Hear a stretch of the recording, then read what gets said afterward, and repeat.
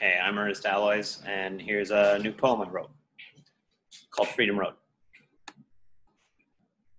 The gravel of the road crunches beneath my boots as my shirt ripples and flags in the cool breeze, signaling the changing day.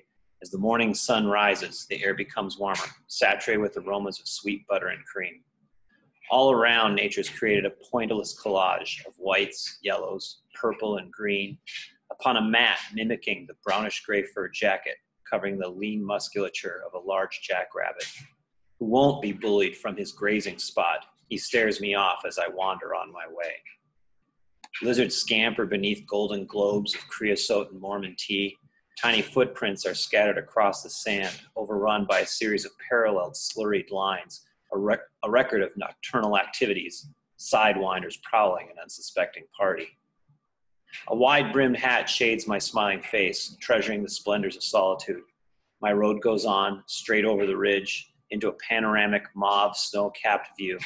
No wires, no noise, but my footsteps and spring's gentle cues.